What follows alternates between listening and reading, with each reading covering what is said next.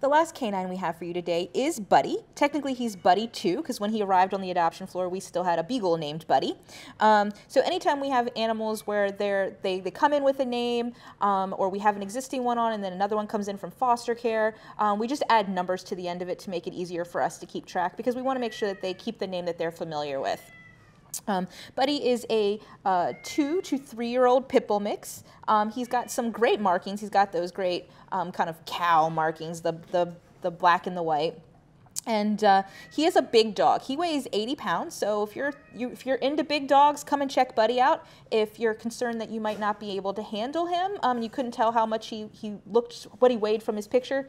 He is a big dog, so and he is strong, and he could benefit from some manners training like many of the dogs on the adoption floor, to walk a little bit nicer without pulling, to sit, when you ask him to sit. Just some of those basics can go a long way, just like we were discussing with Pork Chop. But overall, his behavior assessment is fairly good in terms of, no issues with food aggression. He willingly lets go of objects. He enjoys petting and affection.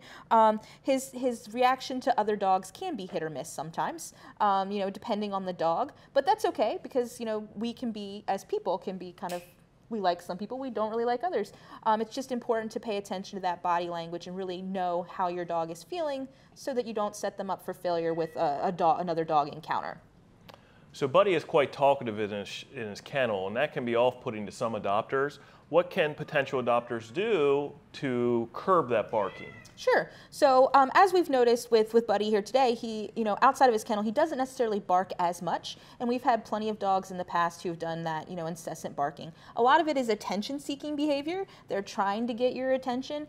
And we try to work on that here in the shelter by doing click for quiet. We walk by, if they're quiet and, calm, then they get, a click and a treat. So they learn that being quiet means all the treats. Buddy is still learning that process, but he is doing a little bit better. If he were to be a barker in a home environment, there are quite a few things that you can do. You can reward them for being quiet. You can also teach incompatible behaviors. So it's harder for dogs to bark when they're in a down position. So if he's barking, you can put him in a down. That makes it a little bit harder. And you can also put the barking on cue, so that then he only barks, or as people often refer to it in cue, speak. They only do it when they're asked.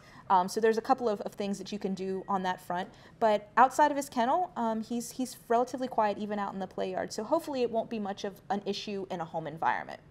If you think that you have what it takes to make Buddy a good canine citizen and quiet in your home, you can do that by visiting him first and then filling out an application to adopt. And you can make those appointments by going to visitfcac.as.me.